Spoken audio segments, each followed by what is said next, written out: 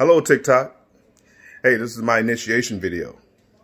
Today I'd like to present you with a challenge, a story challenge, to tell me a story about someone who looks like me. A story about historical figures or historical events surrounding people who look like me. You see, too often is the case we allow other people to tell our stories, and they don't turn out well. We end up short end of the stick. When others are allowed to tell our stories around the world, it places us in a negative light.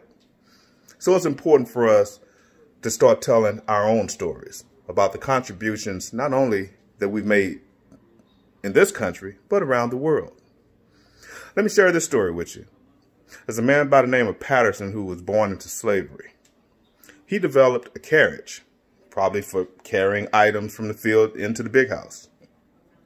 Well, he continued to develop these carriages until after slavery, and he established a carriage company.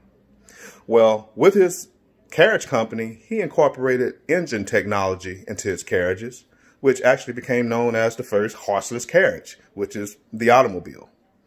Well, everyone knows about Henry T. Ford and the Model T car, but how much have you heard about Mr. Patterson? Not much, because his story wasn't told. Often was the case, many slaves developed things that we use every day that we have no knowledge stemmed from slavery, because everything that belonged to the slaves belonged to the master. His thoughts, his inventions, his family. Master would take them, patent them, and benefit from them. You never heard anything about the slave's contribution. So that's why it's, again, important for us to start telling stories about people who look like me.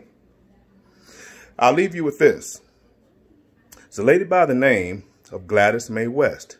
She is a living legend. She's alive to this day. And she is responsible for the GPS system. Something that everyone has on their phones, aviators use to navigate the world. Mrs. West is solely responsible for the GPS system today. She's a woman who looks like me. She hand calculated the Earth's coordinates, allowed NASA to place satellites into space.